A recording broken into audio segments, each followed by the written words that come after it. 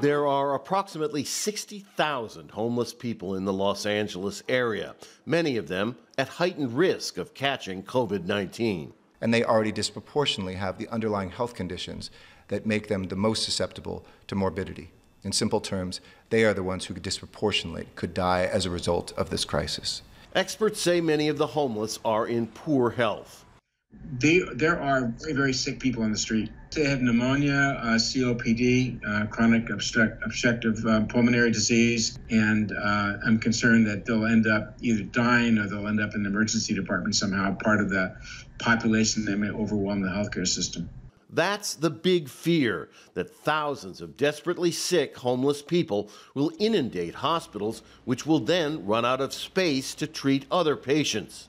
Public health workers have placed hand-washing sanitation stations in homeless camps and plan to do much more. The city of Los Angeles is converting 42 community recreation centers like this one into temporary shelters that will provide space for about 6,000 homeless people. On a recent afternoon, workers were seen bringing in cots and other supplies. The city and county will also requisition high school gymnasiums and buy or lease unused hotels and motels as shelters while maintaining sanitation and social distancing. Inevitably, though, some will fall through the cracks. Between a third to a half of homeless people have either diagnosed or undiagnosed psychiatric problems, schizophrenia, bipolar, and other kinds of mental health issues. These are going to be the most difficult populations to try to reach and try to engage.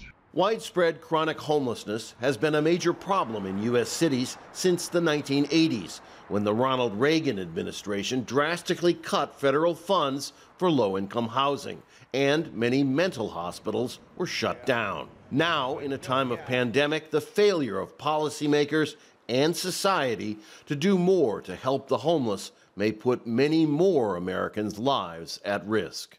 Rob Reynolds, Al Jazeera, Los Angeles.